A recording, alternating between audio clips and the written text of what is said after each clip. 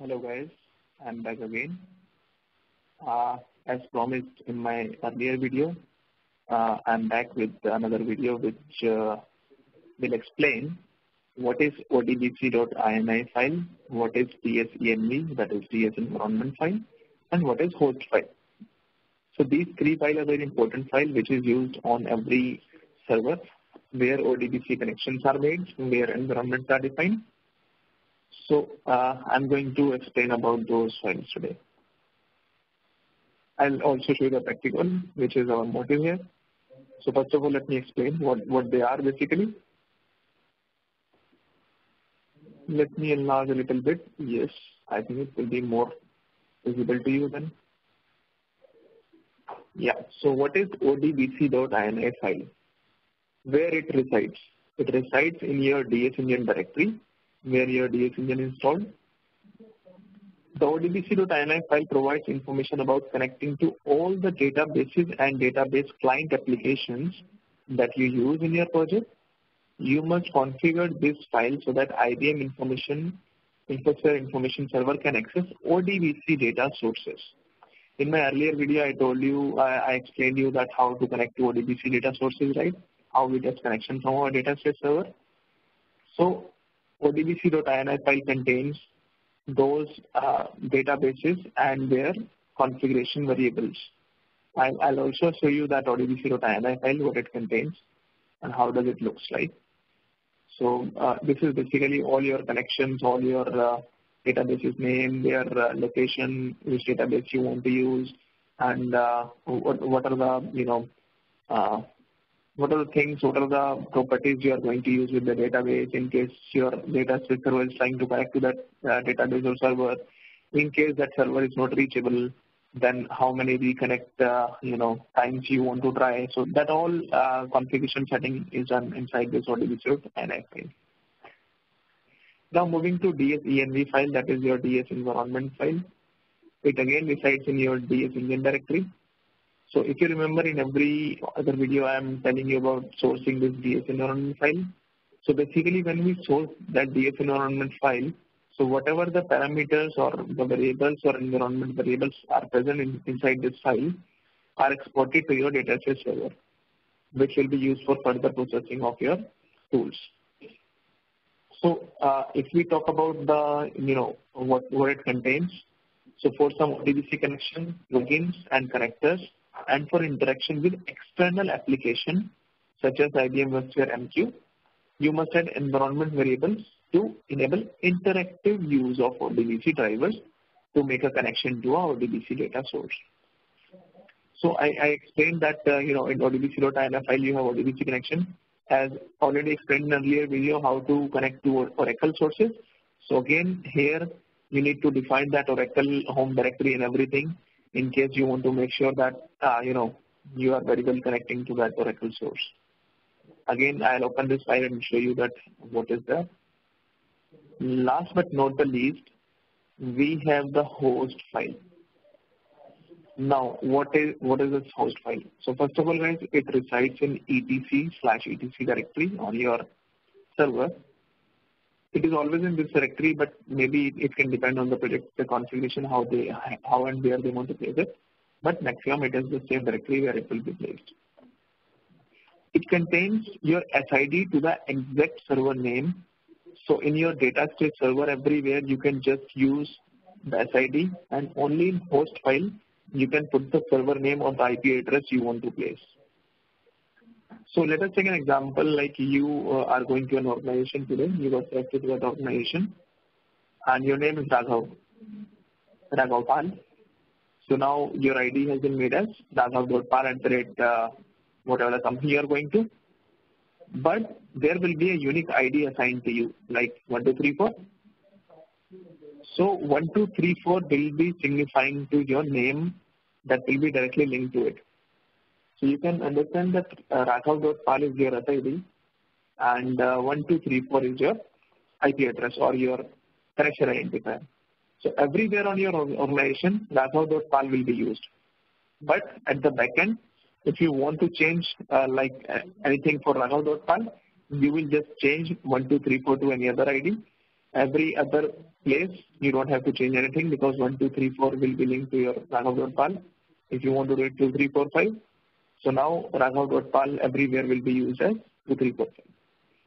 Same way, if you want to change the IP address of some some server, and that server is used at 50 places on your server, so you just have to change only the IP address in the host file, nowhere else. So that it is basically for genericity, so that you don't have to make a lot of changes. So now these are the 3 files, important files. Now I'm going to open that and explain you. But what are important directories we should be considering is directory where Odbc driver is installed.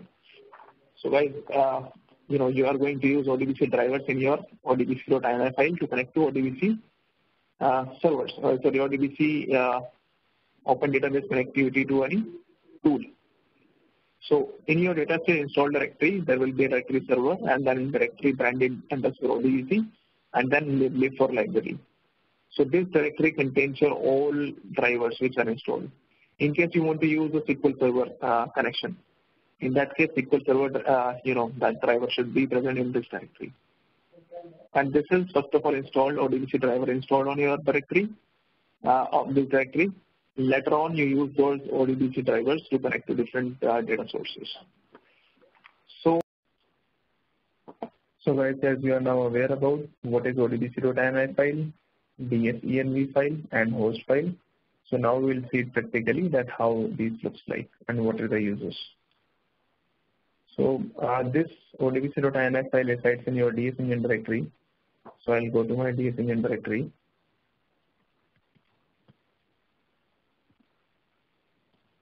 I'll open that Odbc.ini file.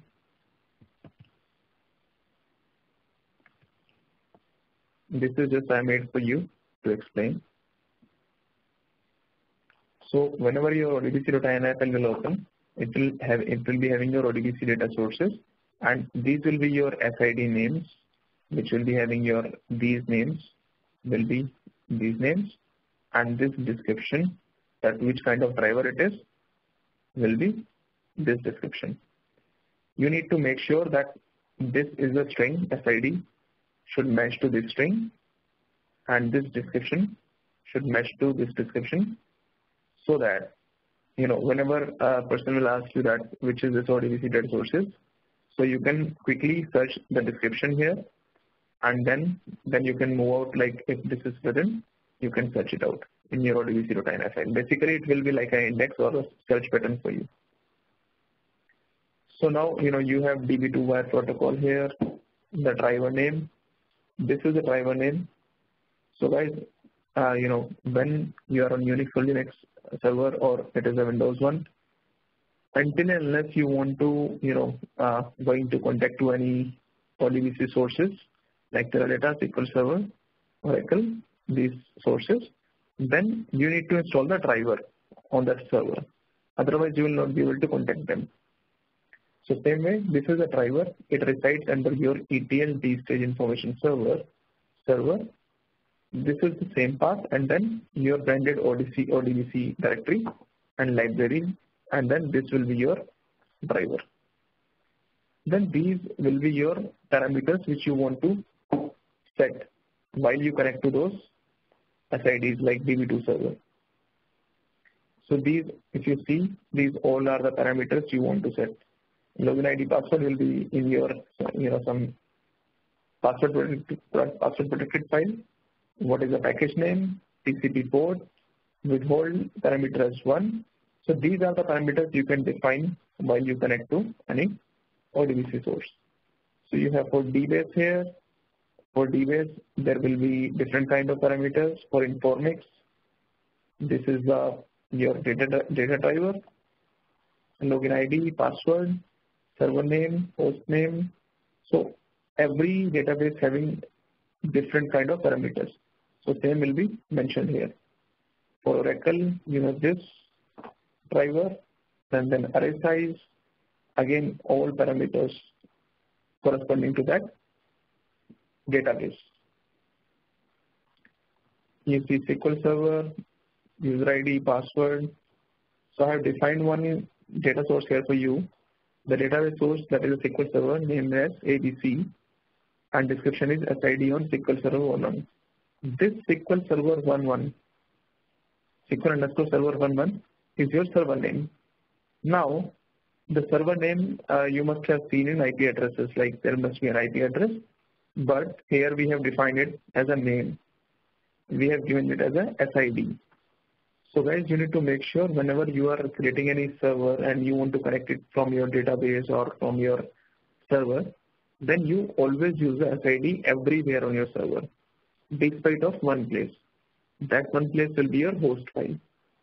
So all the IP addresses should be used only in your host file, and everywhere else you should use only the SID. So wherever you want to use the server, this IP address, you just use its SID name. Correct? So you can see now for Sybase web protocol, again all the parameters. For text files, there will be parameters. For Teradata, again this is a driver name, Teradata num. Earlier this was a driver name, but after some time that driver name was changed as this was not working fine. So I been provided with a new driver. So this was a driver name. Again, all the parameters which will be residing for that particular database. This will be contained in your Odbc.ini file. Now moving on to dsenv file. I told you that it resides in your DS engine directory, and it contains your Odbc connections, plugins, connectors, and what are the path variables and all, environment variables. So let's move on to the practical now. I'll show you dsenv file. We are already in DS home directory. So I'll open the dsenv file for you. Again, I created a test file. So guys, you will see that dsenv is Datastage environment file, and there will be some description given on. Then there will be some variable setup in dsenv file. You can see that DS home, which I was doing cd DS home, that is already defined here. DS engine directory. APT org home. So what is the APT org home will be defined here. That is for your parallel engine. Same way your ASB home, where your ASB node gets defined. That ASB home path will be here. Your DS home path. Again, the Odbc.ini file path. See, DS home we have defined. So this dsenv file also contains, that is an environment file, also contains your Odbc.ini file path.